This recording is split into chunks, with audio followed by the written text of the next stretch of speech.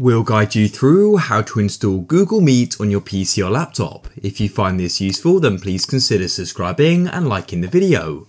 So first of all, you can go and open up a web browser. I'll be using Google Chrome for this. It may be easier for you to do the same, just so things are the same, but it should work in other browsers as well.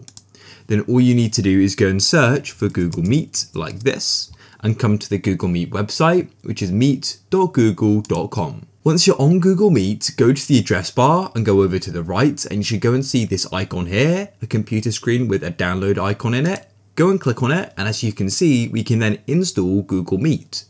Alternatively, you can click on the three dots over to the right, scroll down and click on Save and Share, and you'll see the option Install Google Meet as well. You can do this in other browsers. I've tried it in Edge, which is possible. I'm not sure about others.